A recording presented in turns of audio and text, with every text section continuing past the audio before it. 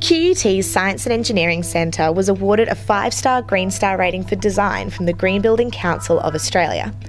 It is powered by a combination of grid power, solar energy and natural gas through the tri-generation plant on level 9. It features 3 types of solar panels, including flat panels that shade the level 6 terrace, conventional fixed panels on the roofs of both buildings, and solar trees on the rooftop of this building which track the sun. The solar trees, designed and built in Brisbane, draw the optimum return of energy and are a visual statement of QUT's technology and sustainable focus. All panels combined can produce enough electricity to run 60 standard homes. The combined electrical production capacity of the solar and natural gas generate enough power on a sunny day to power the entire building and even feed some back to the QUT grid. The centre's open glass facade gives great visual connectivity and is also an efficient thermal barrier.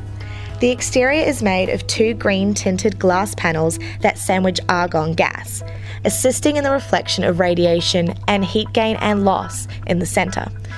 QUT further reduces energy consumption through automatic sunshades that lower when the sun directly shines on the facade.